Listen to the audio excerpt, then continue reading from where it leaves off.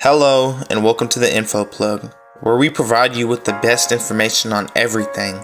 Today we're going to be talking about a personality trait that is often misunderstood, introversion.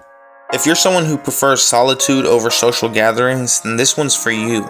Here are 7 signs that you might be an introvert. Starting at the top of our list, number 7, you find small talk exhausting.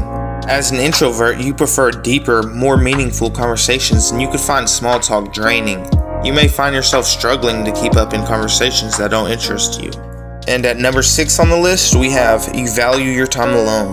Introverts tend to feel more energized when they have time to themselves to recharge. Whether it's reading a book or taking a solo walk, time spent alone is essential for introverts to feel their best. At number 5, we have you're a keen observer. Introverts tend to be more observant than extroverts, and they pay more attention to their surroundings and the people around them. This can make them excellent listeners and observers of human behavior. At number 4, we have a richer inner world. Introverts tend to have a rich inner world that they explore through their thoughts and imagination.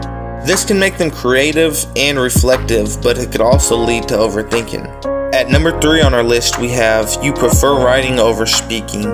Introverts tend to be more comfortable expressing themselves in writing than in speech. Whether it's through emails, text messages, or social media, writing allows introverts to express themselves more fully.